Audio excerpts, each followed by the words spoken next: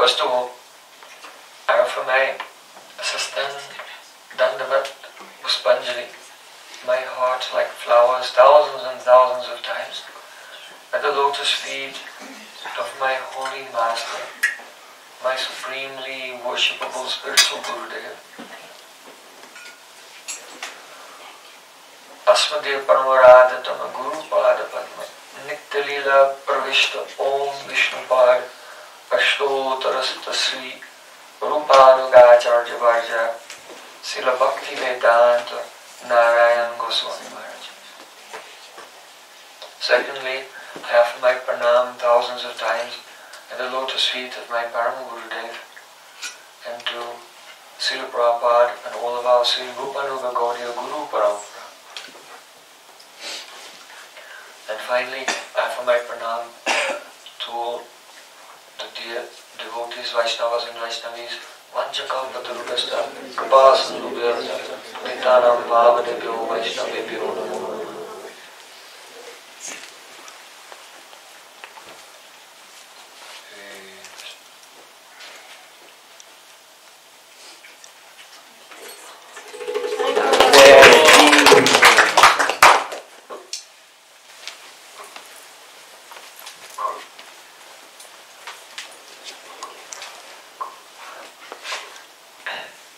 It is often seen that when a person sets out on a long journey, somewhere along the way they get lost or deviated in another direction.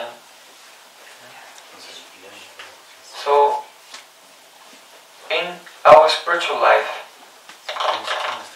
from where we are now, today, to where we want to arrive, our destination is very far.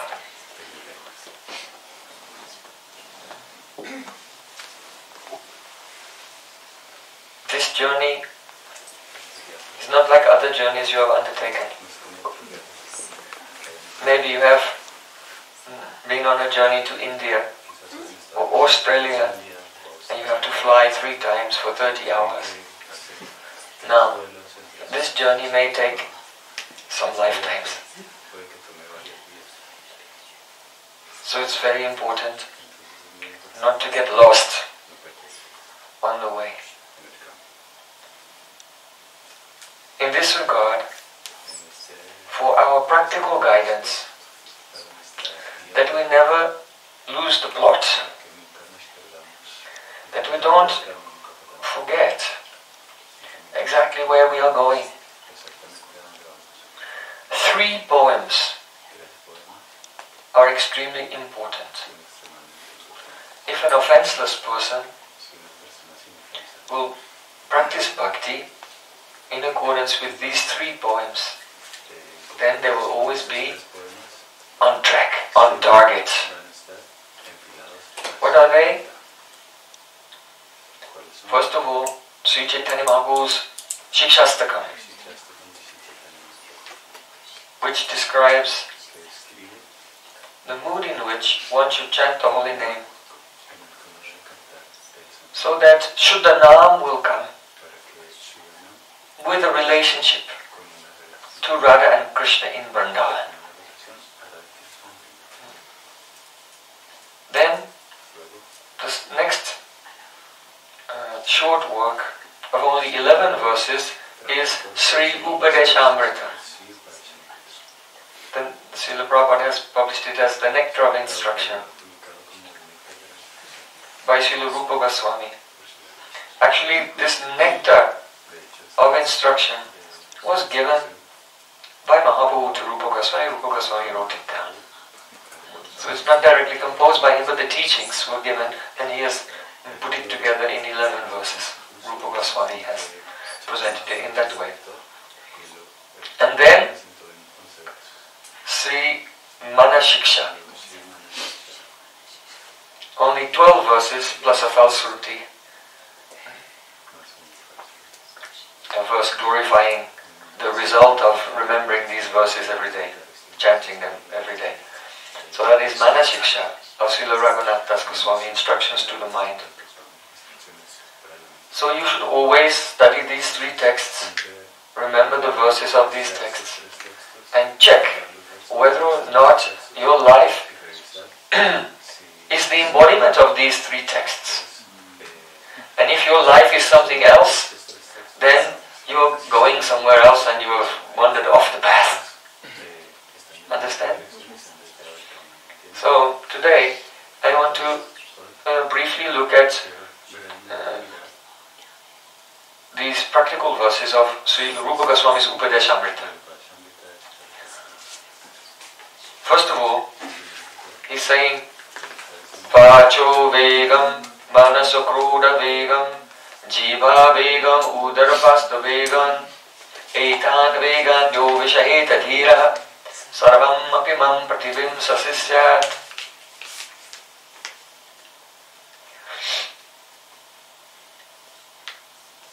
One who can tolerate 6 vegas. Veg means urge, push.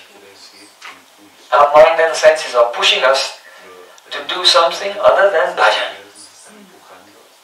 So how can you stay on the path of bhajan? You have to be able to tolerate the pushes of the mind and senses in another direction. So, He's saying one who can tolerate these 6 urges, he is qualified to make the whole world, everyone in the world can become his shishya, his disciple. Why? Because one who has not controlled his senses and fully engaged them in bhakti cannot teach others how to control their senses and engage in bhakti. Apinina kaila dharma sikanana yai, eto siddhanta gita bhagavata gai. Unless one is practicing, then his instructions to others will not have power. There was one lady and her son was eating too many sweets. So she took him to the local Brahmin, like a guru of the village, and said, please tell my son not to eat sweets. Then the Brahmin, he said, come back next week. 1 week later she came back with her son, and then the Brahmin told him, don't eat sweets. Then the mother said, why didn't you tell that last week? Why did you make us wait for a whole week? He said, well, last week I myself was eating sweets. So if I don't tell him, don't eat sweets, then my words will not have any power. So, if one is not practicing himself, he has no right to instruct others. If he will instruct others, they cannot follow anything. Because in sound, there are 4 levels. Not only the part that you can hear Vaikari, but also the Para, Pasyanti and Madhyama, on the level of the Pran, Manas, mind and Buddhi. So if your mouth is saying, don't eat sweets, but your mind is thinking, oh, I like chocolate, Ragusa, Swiss chocolate. Then, this vibration says one thing, but the other vibration coming on the level of the mind and the intelligence, the Pran, is giving another message to that person. And they'll follow that message, not the outer message. Understand? So, Srila Bhaktivinoda Thakur, he said one can understand something about the greatness of a Vaishnava by how many people he is inspiring in bhakti. Because if a person has no Shakti, then Kali Kalir Dharma Krishna Nama Sankirtan, Krishna Shakti Bina Nahi Tara Pravartan. In this age of Kali, the Yuga Dharma is Nam Sankirtan. Unless one has Krishna Shakti, then he cannot make everyone sing and dance. So, Sarvam apimam pativim sasisyat. One who has control over their mind and senses and they are fully engaged in Krishna's service. And actually really that's the only way to control the mind and senses. Those who try to control their mind and senses without being engaged in Krishna's service, their detachment, their renunciation is falgu vairagya, false, artificial, and they'll very soon again become attached. Their dormant samskaras will become activated again, and they'll engage in worldly life. So, sarvam apimam prativim sasisyat. One is controlled and engaged in this Krishna service can give sisya, make the whole world his shishya. That means they can be under his guidance and discipline. Now, what are the 6 urges that must be tolerated? First of all, vajo vegam, the urge to speak. Because as we mentioned, sound is not only what you hear, but before that sound even comes from your mouth, it passes through, it begins as a movement of pran, and that pran goes through your mind and intelligence, and it makes waves there. As the idea begins to turn into its linguistic symbols, before being produced as sound, going through the subtle body. So every time you speak, even before you speak, you've already made a wave in your citta. So, if you want to go into samadhi, trance, Krishna will not be realized in your ordinary state. Krishna will be realized when the mind is in, there is a sthirata buddhi, steady consciousness. In samadhi, all the stages before samadhi,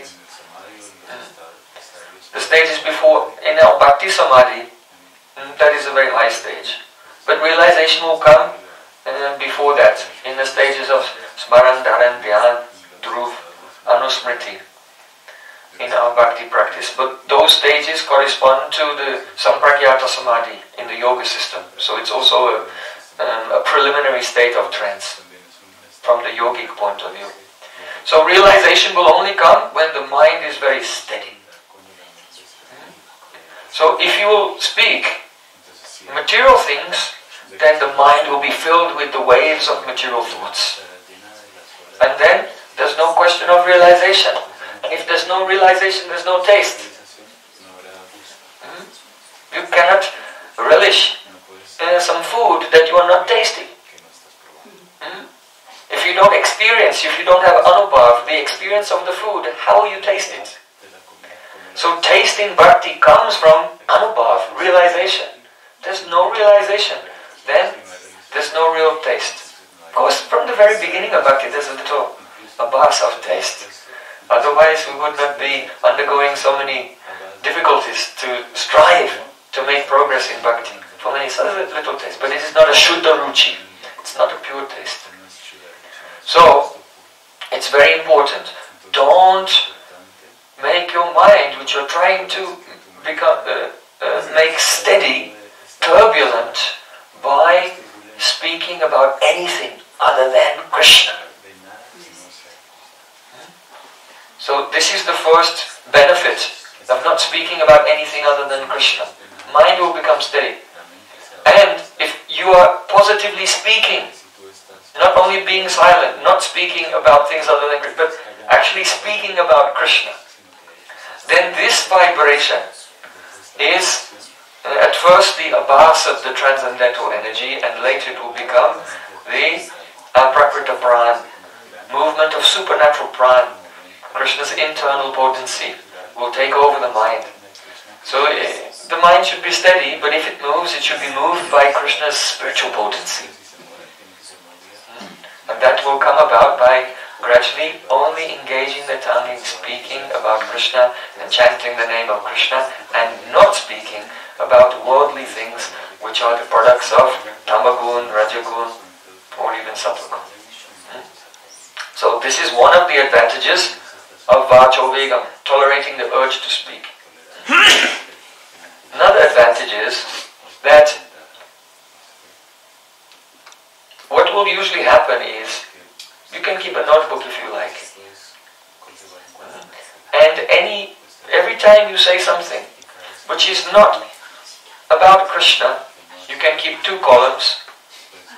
One column is, you will say something glorifying yourself, directly or indirectly.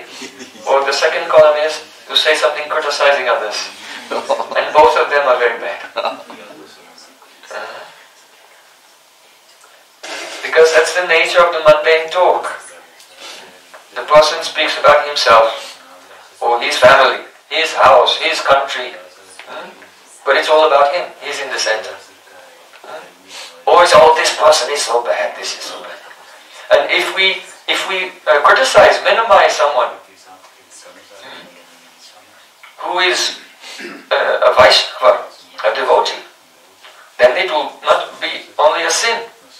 To criticize people is a sin, ordinary people, but to criticize a Vaishnava is an aparad, an offense. And that will make obstacles on the path of spiritual life. So we can progress, but if we make offenses, we will not progress. So first thing, vacho veda, control the urge to speak, only speak Krishna Nam and Krishna Katha. The glories of Hari, Guru and Vaishnavas. Bhagavad Bhakti Vardhanam, Sutta Goswami Pad, Shukdev Goswami Pad is saying that Yad Bhagavata Mahatmyam Bhagavad Bhakti Vardhanam. When we speak the glories of the pure Vaishnavas like our Acharyas, our Guru Parampara, the associates of Mahaprabhu, then that nourishes our own devotion. So first, Vacho Vegam. If the tongue can be controlled, it's easy to control all the other things. If you can just focus on this one, then the others will follow naturally. Vacho Vegam, Manasa Krodha Vegam. Here, Manasa means the urge of the mind. Mind wants to speculate. So, yesterday we discussed all the speculations that the mind does. Brahm, Pramada, Vipralipsa. All the misconceptions. So, actually when we speak mundane things, then we're actually compounding these misconceptions again and again. They're becoming stronger and stronger in our mind. Because the mundane talk is related to this, it is all based on the Aikya Buddhi Alamban Rup, individual objects, Pritak Darshan, seeing things separately and independent from God. It is based on this. Swatantra Satta Tayaha, the multiplicity of independent existences.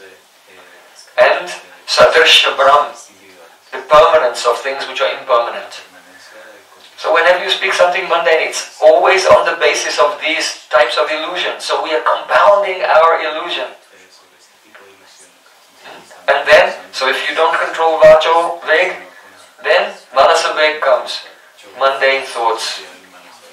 And on the basis of that Brahm, that illusion, that Pramada, that inattentiveness, comes the Vipralipsa, the desire for gain.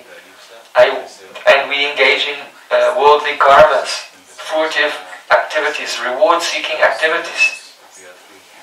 We engage in jnana, some activities to become detached from the world, to just get liberation for ourselves, or yoga, to get some mystic power. These are the different wrong directions. So when the mind wants to go into these things, tolerate it. Don't allow the mind to go there. Manasa Krodha Begam. Krodh means if you have desires which are not fulfilled in your mind, then that calm turns into Krodh. The desire turns into anger. So if you're angry with someone, if you're angry with your friend or your husband or your wife, actually they are not the cause of your anger. The cause of your anger is your own unfulfilled desires. Because if your heart was Atmaram, self-satisfied, when they do or say something stupid, then you would not be angry, you would just laugh and very affectionately encourage them to be corrected somehow or other, or just tolerate. But you become angry. Why? No, it's not their fault. That's our own unfulfilled desire. And that anger is inside. And it's just waiting for an excuse to burst out. Okay, this person did something wrong, this is a good opportunity. And then the anger comes out. So, Bhatu Begam, Manasa Krodha Begam, Jiva Begam. Jiva Begam, we're coming back to the tongue. This here, the first problem with the tongue is speaking. Can make so many problems. And the second one is the tongue is used for tasting worldly things. So that will also make problems. If you eat things which are not prepared by devotees and offered to Krishna, the mind will become polluted. If you take bhoga, if you take things which are not mahaprasadam, then the consciousness, worldly consciousness will be present in that. You are eating only sin, and many material ideas and attachments will come in the mind. So, the tongue is very difficult to control. My Gurudev used to say that if someone is a vertebrate, you know, they have a spine, a backbone, you can catch them and control them. But it's very difficult to control something which has no bone, because it can move around everywhere, you cannot catch it. So the tongue is like that, it can move around in every direction, there's no bone inside. So it's very difficult to control. And even though the tongue seems so small, but the problems it makes are so big.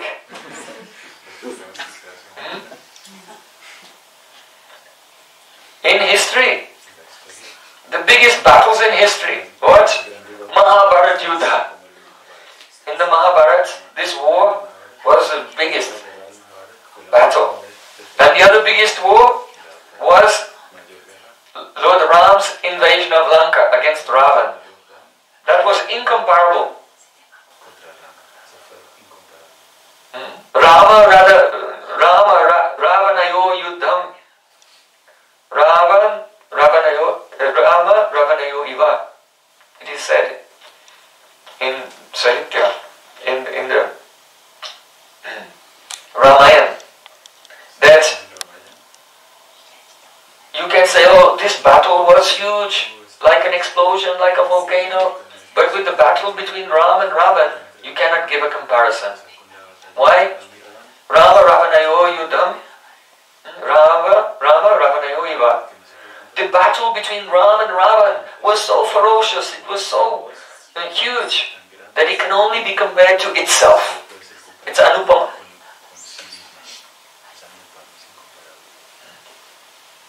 So,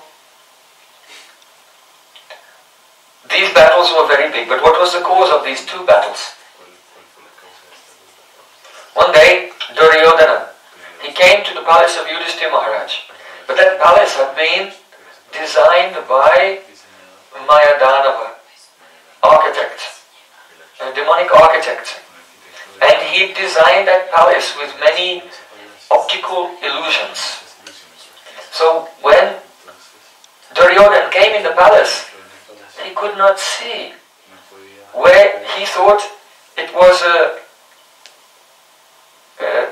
water. He thought water was there, and he said, I have to walk through this water to get to that door.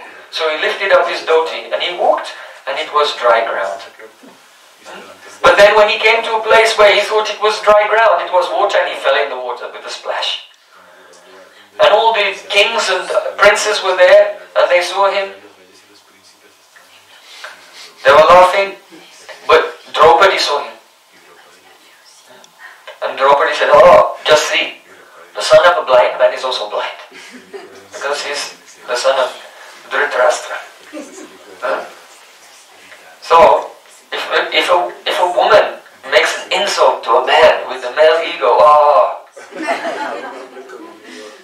So even though Krishna himself was the envoy to try to negotiate peace on behalf of the Pandavas, but Duryodhana was burning in his heart. He wanted war, he wanted revenge. Why?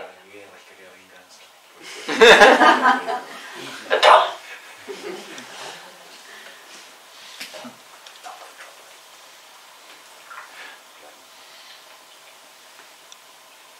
Lord Ram invaded Lanka, and there was a huge battle. Why? One day, Sitaram and Lakshman, they were staying in the forest, and Marichi came in the form of a golden deer. It was a plan of Ravan to kidnap Sita. So, Lord Ram, he said, I'll go to catch this deer, but Lakshman, you stay here and you protect Sita. So then Ram went and he shot that deer, and as the deer was dying, it was the demon Marichi, and he called out, imitating the voice of Lord Ramachandra, oh, help, help. When Sita Devi heard this, said, oh, Lakshman, go and help me. Help my Lord, he's in trouble.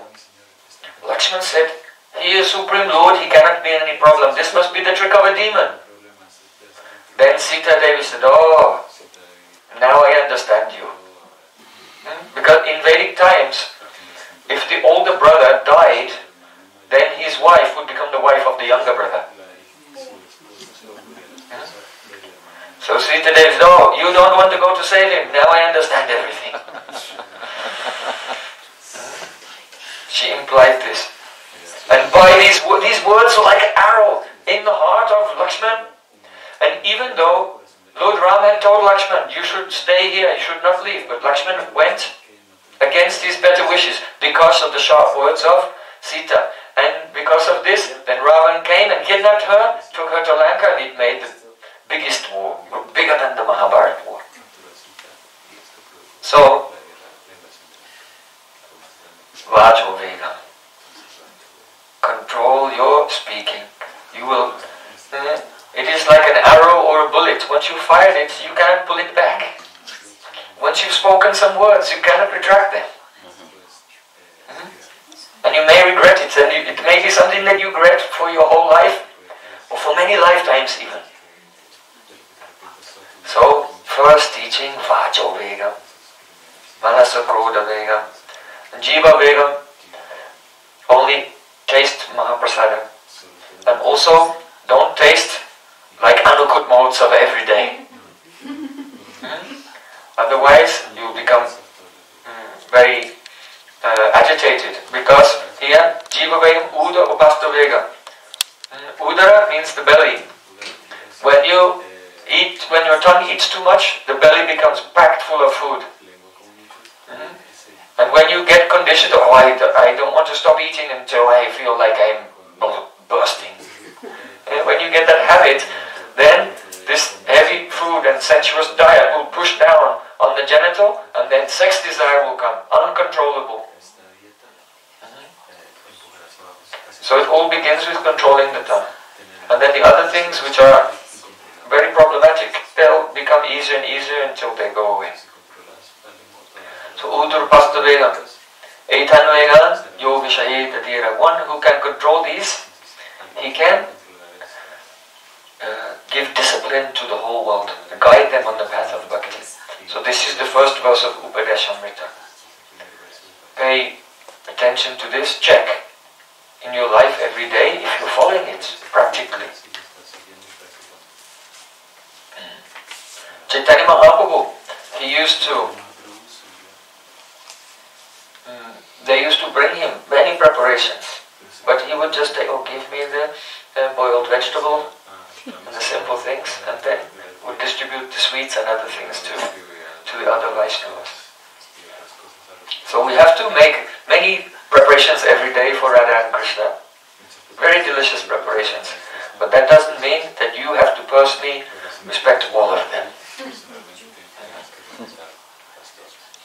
Also, you can make offense to Mahaprasadam, thinking, oh, the rasagulas are transcendental, but the rice not so much.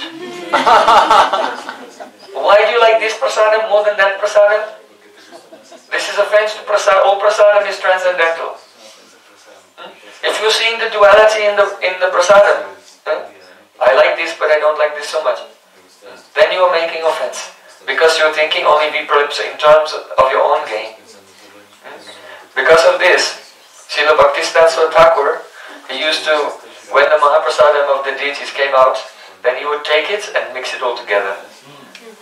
The salty preparations, and pakoras, and puris, salty preparations, and the sweet rice, halwa, and just mix it all together. And devotee will say, I wanted to have the sweet. Mix it all, and then I'll take Mahaprasad. You don't have to do that, but he has done it only to teach us this lesson. Don't make offense to Mahaprasad. It is Krishna's Adaramrit, the nectar of Krishna's lips. In the purified state, our senses can experience that. So, now in the second verse of Upadeshamrita, Srila Rupa Goswami Padi is saying, Atyahara prayasascha prajapunyamagraha janasangas taloyamcha sarve bhakti vinashati. 6 things destroy your devotional service. So they have to be avoided. First one, Atyahara. Atyahara means overeating. But this overeating is not only the eating with the tongue. We eat through all 5 of our senses. You see, just like in the yoga system, withdrawing the senses from the external world is called the pratyahara. The ahara, the eating tendency of all the senses is prati. That means reversed. And here ati ahara. Ati means atyanta, excessive. So excessive eating with all of the senses. We eat through our eyes. Just like Ajamil. One day he was in the forest collecting wood for a yajna, and there he saw a drunken Sudra, low-class person, enjoying sense gratification, being lusty with a prostitute. So he ate it through his eyes. So if you eat something which is bad, it's poison, you become sick. So you can eat poison through your eyes. That's called television. TV. In Bengal, there's no difference between V and B. My Gurudev used to say TB. Do you have TB? Just as tuberculosis will make you sick, so TV will make you sick. Taking poison through the eyes, associating with worldly things through the eyes, through the ears, listening to mundane things. And the sense of touch, the sense of smell. We should accept those things which have been offered to Krishna. As Uddhavji has said, Tvayopabhukta swagandha vasolankrita charchitaha uchista bhojanodasas tavamayam jayemahi. Srila Uddhav is saying, oh my Lord Krishna, Tvayopabhukta swagandha, by accepting your Mahaprasad garlands, by accepting the fragrant oils which have been offered to you, by accepting cloth, Mahaprasad cloth from the deities, also Alankrita, by accepting the Mahaprasad ornaments from the deities. On Radhastami in Mathura, then on that day, there used to be a very big festival. My Gurudev organized in 4 houses around Mathura, big groups of devotees would gather together.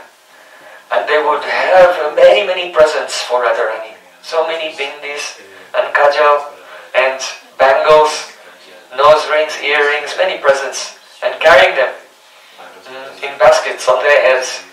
And with big Sankirtan, 4 big Sankirtan parties would come from different parts of the city and come to Keshavji Gaudiya Math and then offer everything to Radharani on her birthday. And then when the festival was over, then all the Mahaprasad ornaments of Radharani, they were distributed.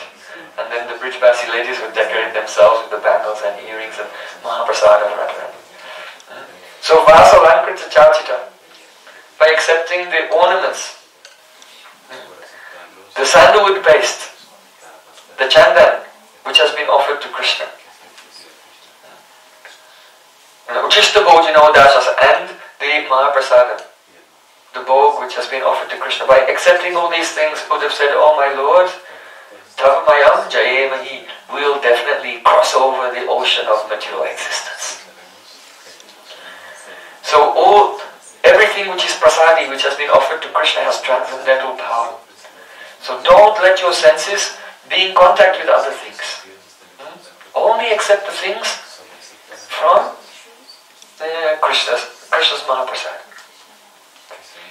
Remember when I used to live in the ashram of Srila Guru Govinda Maharaj in Orissa.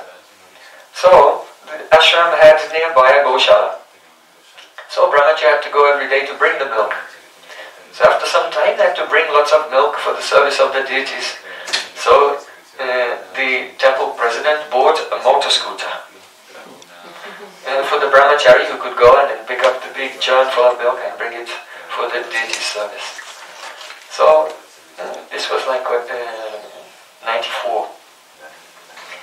And I was just staying in India for the first time. I have been a few times, but I was moved to India at that time. So I was very amazed. They got this brand new motor scooter and they brought it to the temple. And then Srila Govinda Maharaj came out and the brahmacharis came and they had arti paraphernalia and they offered a garland and sandalwood paste and they offered arti to the motor scooter. Why? This is Krishna's motor scooter. Don't take anything which is not Krishna's prasad. When I lived with my Gurudev in work on the publication of books. So then the Srila Gurudev bought him a computer, and when the computer arrived, they took it out of the box, and then sandalwood-based flowers, arti, offered to Krishna. Like this. So you should think like this. Don't take anything which is not Krishna's transcendental prasad, and just use everything in his service. So, otherwise, if we'll eat through any of our senses, our life can be ruined. So there's a very beautiful verse from the Garuda Purana. Kuranga matanga patanga bringa Minahata panchave eva pancha eka pramadisha katham nahanyate yaha sevate panchave eva pancha.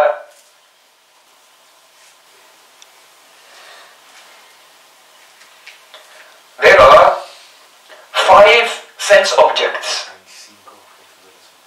Shabda, sparsha, rupa, rasa, gandha. Sound, the objects of touch. Form, the objects of the eyes. Rasa, flavor, the object of the tongue. And gandha, fragrance, the object of the nose. So, there are 5 creatures whose lives are ruined by one of these sense objects. Kuranga, matanga, patanga, bringa. Kuranga means a deer. Matanga means an elephant. Patanga means a moth. A bringa means a bee. And a meena means a fish. So first of all, Kuranga is the deer. How does the hunter catch the deer? He goes into the forest. If he'll make a noise, the deer will hear it and run away.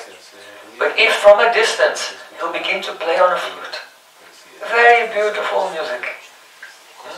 Then the deer hears the sound of the music, turns his head on one side, and forgets about everything, and that gives the chance for the hunter to get closer, and then with his spear, he can kill the deer. So the deer's life is ruined by sound. He loses intelligence due to the attachment to sound. Indriyanam icharatam yanmanonu vidhiyate tarasya harati pragyam navam nivambasi. It means Indriyanam icharatam, your senses are wandering here and there. Yanmanonu vidhiyate, and the mind, if the mind becomes attached to any of the sense objects, then tasya harati pragyam, those sense objects will steal your intelligence. Vayor ivam navam ivambasi, just like a boat on the water is blown away. If a boat has no steering system, then it will just be blown wherever the storm is taking it. So in the same way, we are souls traveling through this world, and instead of going to our goal, Goloka Vrindavan, we'll just be blown wherever our karma will take us. And why? Why do we not leave our karma and go to Krishna? Why are we carried away by karma? Because we lose our intelligence. Our intelligence is blown away by the mind focusing on a sense object. So the first one is the deer. A deer, his life is destroyed by sound. Matanga, then the elephant. How does the hunter catch an elephant? He digs a deep pit and then covers it with grass. Then he takes a female elephant who's already in captivity and chains her to a tree nearby the pit. So then the male elephant in the wild sees the female elephant and he wants to touch her. So he approaches her, but then he falls through the grass into the hole and he cannot get out. So then the hunter leaves him there for some days, because when he's strong, it's very hard to control him, but if he'll leave him there for some days, he'll become weak. And then when he's become weak, he can go down in the hole, put the chains on, and make a ramp and then bring him out. So, the life of the elephant is destroyed by his mind becoming attached to the sense of touch, and his intelligence is lost, blown away like a boat. Then, Kuranga Patanga. Patanga means a moth. This is a common example everyone knows. If there's a candle aflame, then the moth goes, "Woo, how beautiful! I want to go there." And being attracted by the form of the flame, the moth flies into the flame and she's incinerated. So his life is ruined by form. Then, Bringa. Bringa means the bee, honeybee. The honeybee smells the fragrance of the lotus flower. And he thinks, oh, how there must be delicious nectar there. So, being attracted by the fragrance, he goes to the lotus flower. And then begins to drink the nectar. And he becomes so intoxicated, he forgets that the evening is coming. And when the sun sets, the lotus will close. And then he cannot get out. Then when an elephant comes along and thinks, oh, that lotus flower looks delicious. I want a snack. And the elephant pulls up the lotus flower and eats it. In the daytime, the bumblebee would have just flown away. But he cannot get out now, and the life of the bumblebee is ruined by attraction to fragrance. Then Mina, fish. Taste. The fish is swimming in the water and he sees one worm wriggling. Not on the top, not on the bottom, but halfway. Now worms cannot levitate halfway in the water. But because he's so eager to taste, he cannot think that actually inside this worm is a hook. And the reason he's dangling halfway down is because he's on the end of a string, connected to a rod, connected to a fisherman who's also hungry. So then the fish, being blinded by his sense of taste, bites onto the hook and his life is ruined. Ends up on the plate of the fisherman, fried. So, here in the Garuda Purana it is said, Ekaha pramadisha katham nahanyate yasevate panchave eva pancha. If each one of these 5 creatures, their life is ruined by one of their senses, then how will a person whose all 5 senses are out of control not be ruined? If all your 5 senses are out of control, what will happen? If your eye is attracted to some beautiful person, you want to touch them, you are listening to mundane things, eating mundane things, all the senses out of control, then that person's life must be ruined. So, here in the second verse of Upadeshamrita, Srila Rupa Goswami is saying, first, atyahara, taking the worldly things through the senses, or even taking the transcendental things, but too much, then this will spoil one's life also, because it's an offense. So atyahara, don't overeat with any of the senses. Atyahara prayasas. Now prayas means over-endeavoring. Srila Rupa Goswami said that one of the angas of bhakti is to not do a very big aramba. That means to take on a very big project. If there's a great acharya, like Ramanujacharya, Madhvacharya, like Srila Prabhupada, they can think, oh, I'm going to build a huge temple. No, I'll build a whole city. Because they have power. And they actually sit there, they're already perfect. But if an ordinary sadhak will think, oh, I will do a very big project, it will take all of his time, and he won't have time for chanting the holy names. He won't have time to study Shastra, to serve the deity, and do all the direct activities of Swarup Siddha Bhakti. He will do many activities of Arup Siddha Bhakti, collecting money for Krishna, construction and so many things. So if a person will have we can do some of these things, it's necessary in Guru Seva. But if we take on the very big project, it will take all of our time, we will not chant. And if on occasion you do chant, you sit and chant thinking about that project. You will not make any progress. So what if you make the big project? And then when you die you take birth again, because you were not absorbed in Radha Krishna's pastimes, or following Sri Chaitanya Mahaprabhu, his example of Avesh, being absorbed in the remembrance of Radha and Krishna. So you will take birth again. Everyone who was with you will also take birth again. And then afterwards it will be, someone will buy it and it will be turned into a supermarket or a cinema or something. So, don't strive for temporary things that will take over your life. You have to take some projects and responsibility for Gurudev, but it's understood that along with that you have to do your sadhana.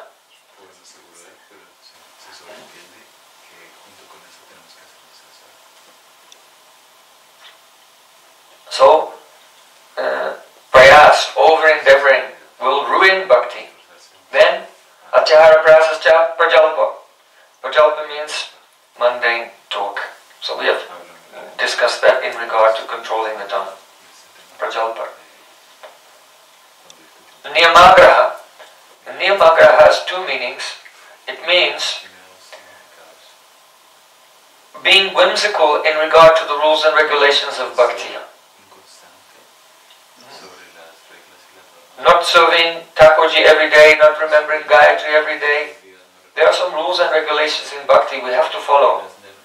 If we don't follow them, we reject them whimsically. Then our bhakti will be ruined. And then Niyamagra can also mean following everything very strictly, but without thinking, why am I doing this? For example, let's say you have arti every day at exactly 12 o'clock. So it's 1 minute to 12 and you've got all the paraphernalia ready, and it's just about to start, and then suddenly you see a great Vaishnava, Shukadev Goswami, shows up at the door. He's ringing the bell. I have to make the arti at 12 o'clock. He can stand outside. And then you do the arti. No, just drop on what you're doing and serve that pure devotee. So to follow things very strictly without understanding what's the purpose and what's the benefit of it, this can also destroy bhakti. Janasanga. Janasanga means the association of worldly minded persons.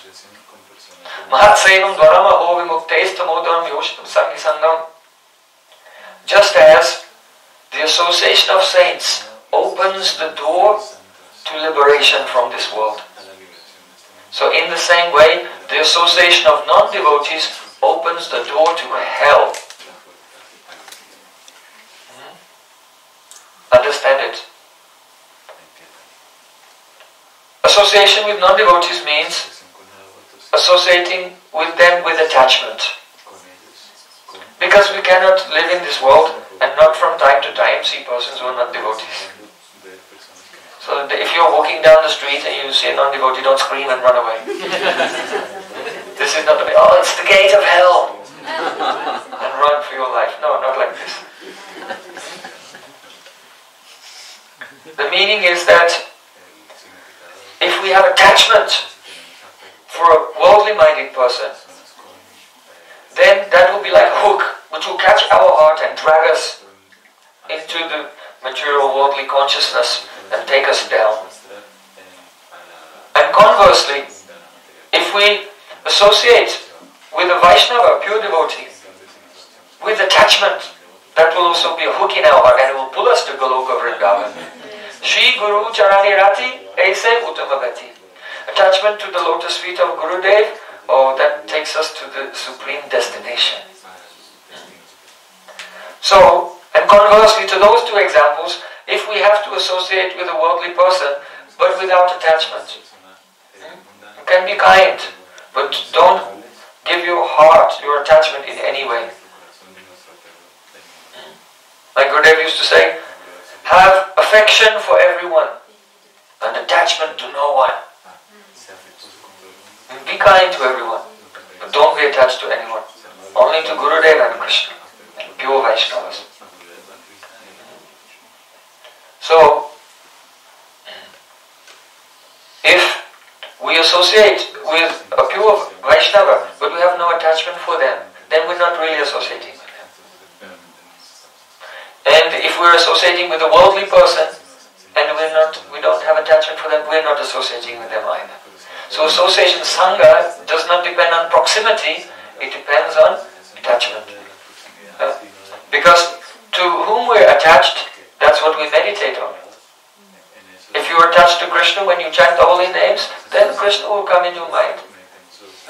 And if you can test what you're attached to by what's coming in your mind when you're trying to chant the holy name. What do I have attachments to? Okay. Just sit and chant Hare Krishna. And whatever's coming in your mind other than Krishna, that's where your attachments are. That's because your mind is running there. So, Jana Sangha, the association of worldly minded persons, destroys bhakti. So lolyam. Lolyam means greed. Greed, that means that one is greedy for some mundane achievement. I will be the best mridanga player in the world. I will be the greatest pandit of Sanskrit. I'll have PhD, delete. So many, one may be practicing bhakti, but along the way, some greed to get some achievement may take over the heart, and you become so focused on that you become out of balance in your spiritual life and neglect the important and nourishing activities. So being greedy for mundane achievements. For example, Srila Rupa Goswami Pada said, one of the angas of bhakti is don't read many books.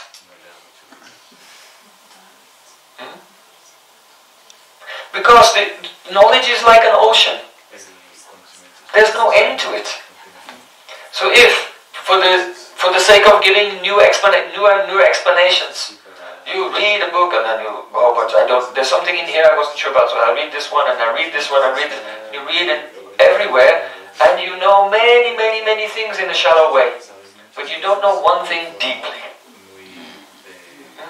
So instead of trying to know many, many books, try to know Shikshastakam, Upadeshamrita and Manda Shiksha. Those are your practical ones. And then they're just short poems. But for books, Bhagavad Gita, Srimad Bhagavatam, Chaitanya Charitamrita. And then Al Goswami's commentaries on them. It comes actually to, then it becomes, Bhakti Rasamrita Sindhu, Ujjwal Nilamani, the Sandarbhas of Jiva Goswami, Gopal Champu. It becomes quite a few books. But those are all focused on your goal. And they're all healthy for you. Those we should know. And so, for a very serious Vaishnava, to become acquainted and try to understand all of these books, this is a small amount. If you have to make a doctorate or something, how many books do you have to read? You pick up any doctorate thesis and then you open the bibliography. The bibliography is like 100 pages. So how many books I have to read to make this one thing? So we have just one group of books, not so many, but we should try to know them deeply. If you can deeply understand Srimad Bhagavatam and Chaitanya Charitamrita, Bhakti Rasamrita Sindhu, Ujjwal Nilamani, and the Sandarbhas, then everything, perfect. That is perfection. If you can only understand Chaitanya Charitamrita. I mentioned before when I was here that Srila Bhaktisiddhanta Thakur said, if there's a flood, if there's a disaster, just grab the Gita, the Bhagavatam and Chaitanya Charitamrita. But if you cannot hold them, you can let go of the Gita. Or in extreme case, you can let go of back, but don't let go of Chaitanya Charitamrita. This is the main thing. Because whatever, if you have Chaitanya Charitamrita, then everything which is in the other Shastras can be revived again. It's all there. But what is in Chaitanya Charitamrita, you cannot find anywhere else. If it is lost, it would be lost forever. So, Janasangasta loyam sarve bhakti vinashati. These are 6 things that destroy bhakti. Now, 6 things that make bhakti successful. What are they? Utsahan nischayat dharyat tat karma pravartanat sangacharat satobrite sadve bhakti prasiddhyati. Your devotional service will become perfect, pure, full of joy if you follow these 6 things. First, utsaha. Utsaha means enthusiasm. Enthusiasm, utsaha, means whatever you do with utsuk and ullas. Utsuk is eagerness. You cannot wait to do it. You cannot tolerate the passing of time. It must be done. Now. Utsukya. So when there is utsuk, eagerness, and ullas, joy. I've got to do it now. No. Not in a reluctantly, hesitantly, with inhibition, no, joyfully. So when we engage in all activities of devotional service with utsuk, eagerness and ullas, joy, then we have utsaha, enthusiasm. Then utsaha nischaya. Nischaya means confidence, certainty. In the past, many persons walked on this path of bhakti and they realized Krishna, they had the darshan of Krishna. They attained their swarup, their spiritual bodies and entered into the Nikunja seva of Radha and Krishna. Others have done it, so why not me? I am also that person was a jiva, I am also a jiva. So if I will follow, I will do practice bhakti as those persons in the past have practiced, then the result will come to me also. It's certain. It's only a question of time. So this is nischay.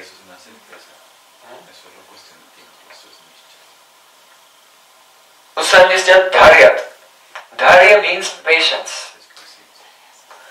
Patience means that if there's some delay in your progress, if there's some delay in attaining your goal, that your utsaha, your enthusiasm, and your dharya, your nischay, confidence don't go down. Okay? So if the first 2 don't go down, if there's some delay in attaining your goal, that's called dharya, patience. Because you'll see a person, they're chanting Hare Krishna, Krishna Krishna, Hare Hare, Hare Ram. I've been chanting for 1 hour, I'm not realizing anything.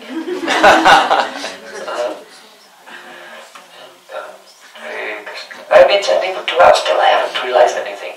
I'm beginning to doubt this process of chanting. I'm not so sure. I'm not going to chant so much tomorrow. Because today, I didn't get the result I wanted. So, we see the enthusiasm can go down, and the certainty, the confidence goes down if there's delay in attaining some realization, progress. So dharya means if there's delay, these things should not go down. And we can say, truly speaking, real dharya, real patience means, if nothing is coming, you become more enthusiastic. Why not? Yeah. Hare Krishna. Now I'm 2 hours closer to Goloka Vrindavan. Don't see that the glass is half empty. See, it's half full. positive side. I am taking shelter the whole name for 2 hours, so progress is there.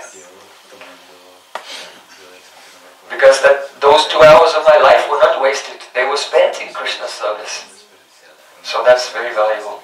I should become more enthusiastic. So Tata Karma Pravatana means our bhakti becomes successful if we do all the activities which are required of us. There are rules and regulations in bhakti, and there's a devotional life.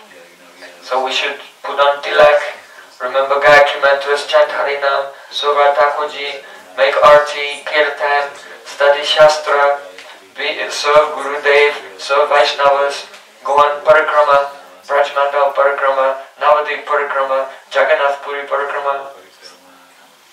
All these important activities of bhakti, we must observe them.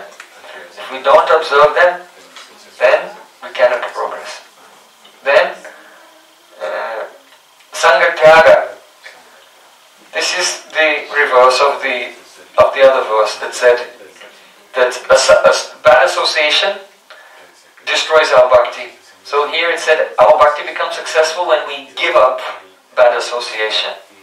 Srila Rupa Goswami Pad said, "Oh, I would rather be in a cage surrounded by fire, or in the ocean surrounded by sharks and crocodiles, than to be in the company of the worldly-minded persons who are averse to Krishna."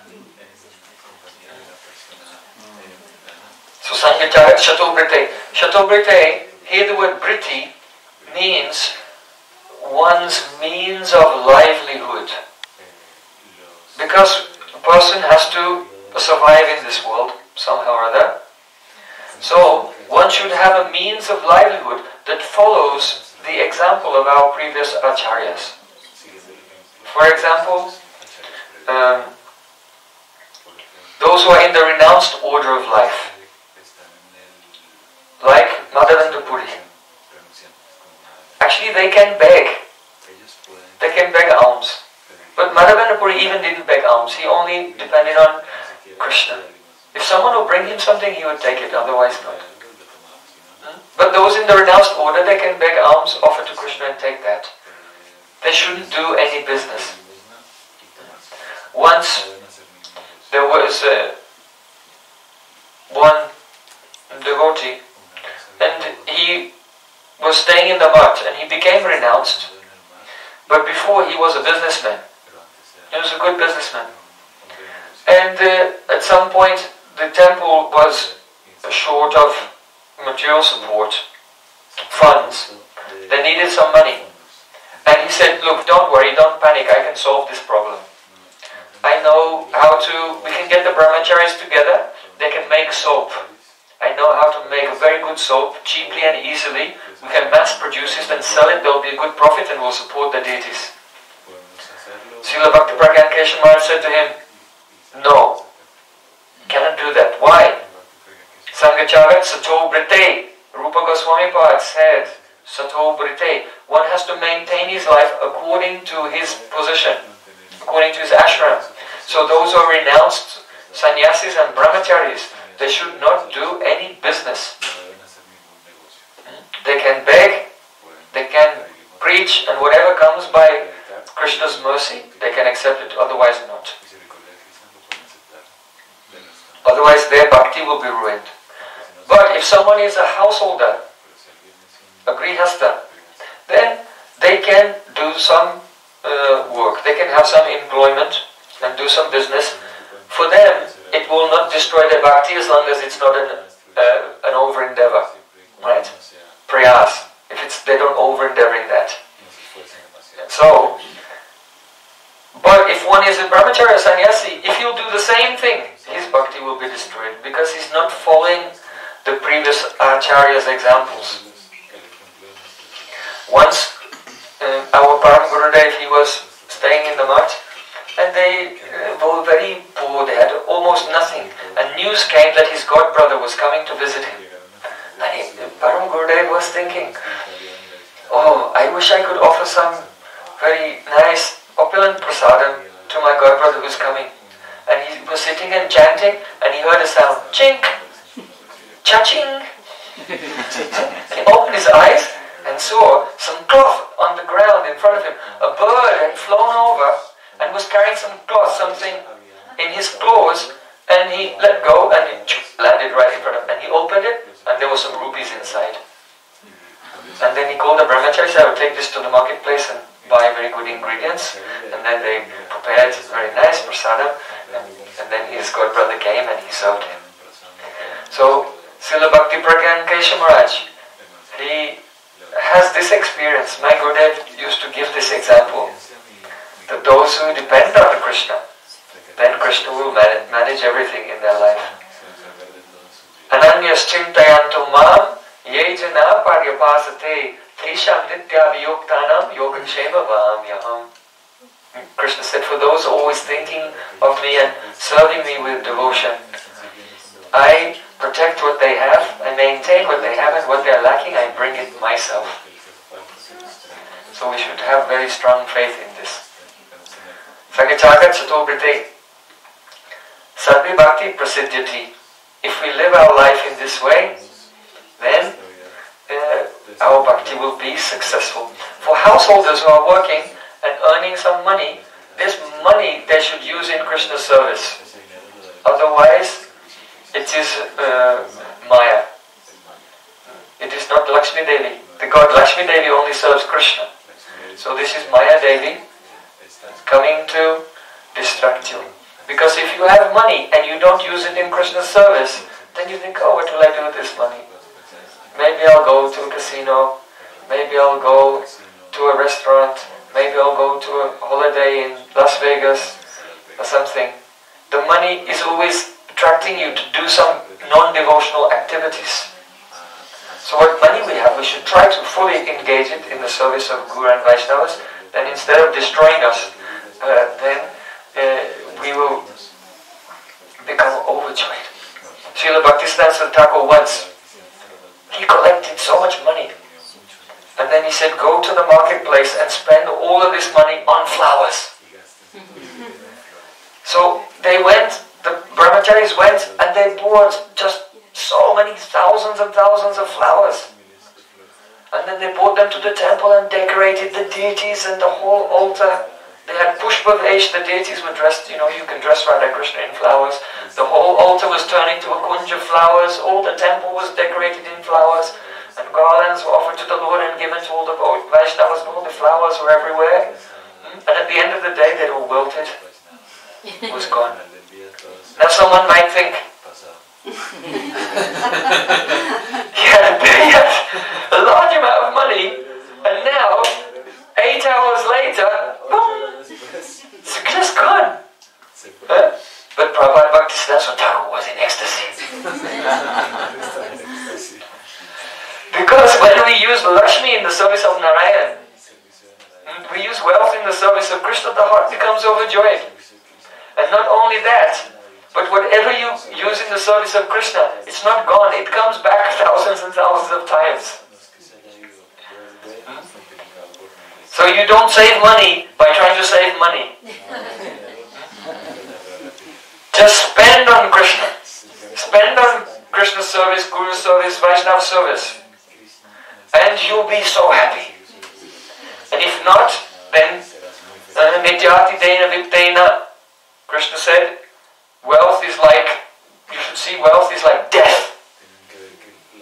Because your mind will go there. Your mind will be thinking, oh, my bank balance.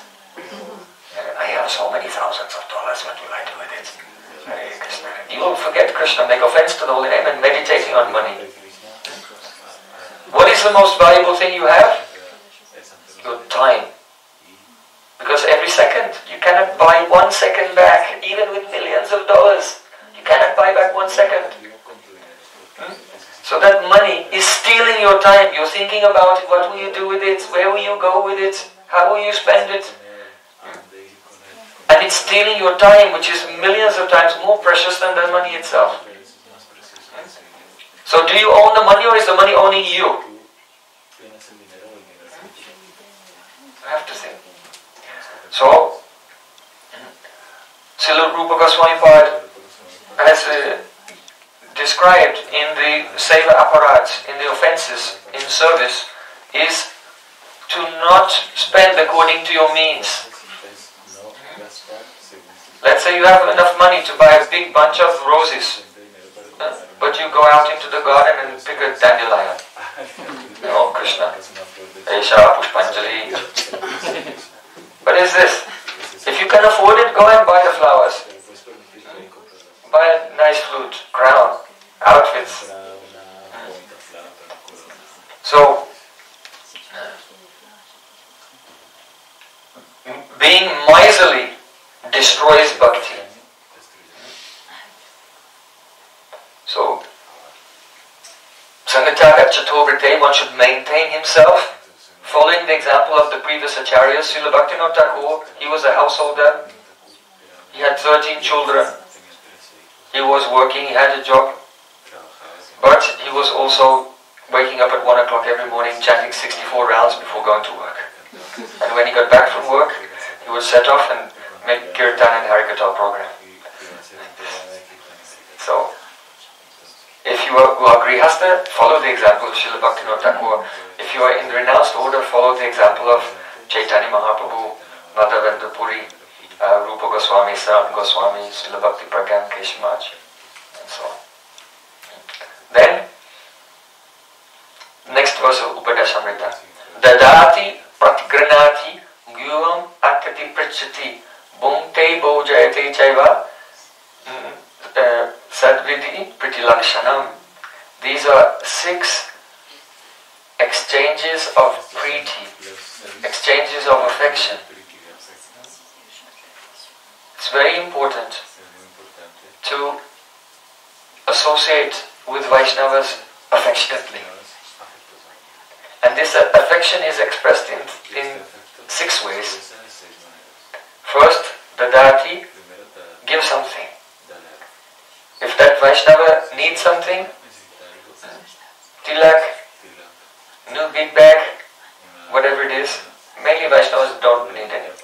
But if they want something for preaching mission in Krishna's service, try to give.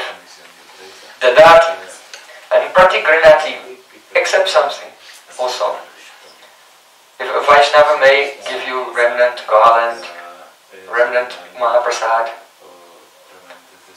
or remnant cloth,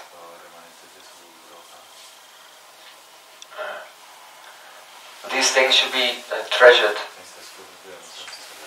Dadati pratigranati guyam akiti prachati means an exchange in the form of confidential conversation. Come before the Vaishnava, open your heart. Guyam akati prachati. To ask a confidential question or reveal one's heart and receive confidential instruction. My Gurudev used to say, if you have an attachment, you have a bad habit, and you hide it. First of all, you cannot hide it, because Gurudev knows everything. And secondly, if you try to hide it, it will destroy you. Just like if you have cancer, and you try to hide it. No, if you have cancer, go to the doctor. Because if you don't go to the doctor, then he cannot operate. So in the same way, if we try to hide our faults and defects, like a cancer, they will spread, it will become uncontrollable and will be finished. So one should open the heart to the spiritual master. And for the devotee who is more advanced and has overcome all bad habits and attachments, then he may open his heart and inquire about some realization. Some realization is coming, but perhaps not clear. So they can speak that. Such things should not be spoken here and there. Srila Narottam Das Thakur said, Apana bhajana kata na kahi bhujata tata. I will not speak about my bhajan here and there to anyone. Now this is connected with the first verse also, Vacho Vegam. Because what happens is, if you are chanting one day and some realization comes, and then you go, hey Prabhu, and then it comes out of your mouth. realization will go away and more will not come. Because my Gurudev used to give the example of camphor. If you have camphor, you have to keep it in a box. If you take the lid off the box, the camphor will just evaporate into the air. So you have to keep whatever realization is coming internally at your sadhana kal, at the time of practicing sadhana, whatever realization is coming by the mercy of Gurudev, keep a lid on it. That is vacho vegam. Control the urge to speak. Keep the lid on that. But sometimes it may happen that you, in a very private way, to Gurudev or very advanced Vaishnava, may say something, to have confirmation or some clarification about that. And that advanced Vaishnava may give you some confidential instruction. We'll be speaking about that in the evening. Confidential instruction. So, Goyam akyat prichati bhungte bhojayate jaiva. That means you should try to feed a pure Vaishnava, and then after they eaten, take some remnant. Now, why is Srila Rupa Goswami speaking about 6 exchanges of love? Because the pure Vaishnava, Mahatmanastu Mamparta Daivim Prakritim Asrita. The Mahatmas, the great souls, are under the shelter of Krishna's Bhakti Shakti, his internal spiritual potency. But the conditioned souls, they are Swarup Shakti Ananugrahit. They have not received that spiritual energy yet.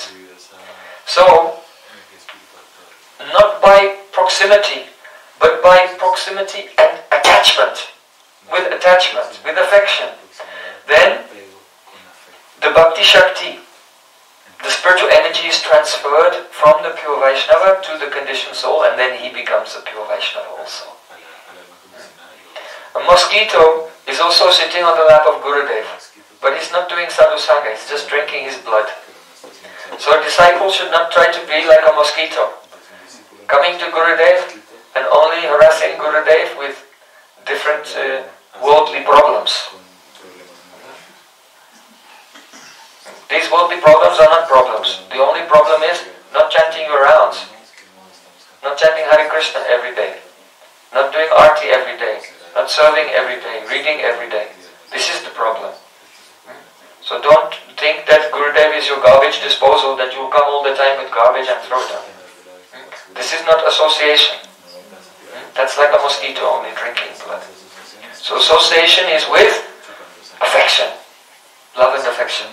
And when that affection is there, that attachment is there, then when you are listening to Kirtan and Harikatha, then the Anubhav, the realization in the heart of the pure devotee will overflow to your heart. It is reflected. Just like if you hold a mirror in front of something, the reflection comes there. So in the same way, when we have affection for a pure Vaishnava, we come before them and we engage in Kirtan and we listen to Harikatha, then their realization of Vrindavan is reflected onto our hearts, and this is how we attain realization. Yasya prasadat bhagavat prasado, yasya prasadam nagati kutopi. Dhayam stuvam stasya yasastu sandhyam, vande guru sri charana. By the mercy of Gurudev, one gets the mercy of Krishna. Without the mercy of Gurudev, one can have no destination, good destination in life. So Dhyayam Stuvam Stasya Sastri Sandhyam, 3 times a day, morning, noon and evening, I remember my Guru Mantra and Guru Gayatri and offer prayers. So this is what 4 verses of Upadeshamrita we have discussed this morning. We'll continue in the evening. Srila Rupa Goswami Pad ki jai, Sri Upadeshamrita ki jai, Bhuvanamanga Kare Sri Harinam Sankirtan ki jai, Jai Gaur Premanand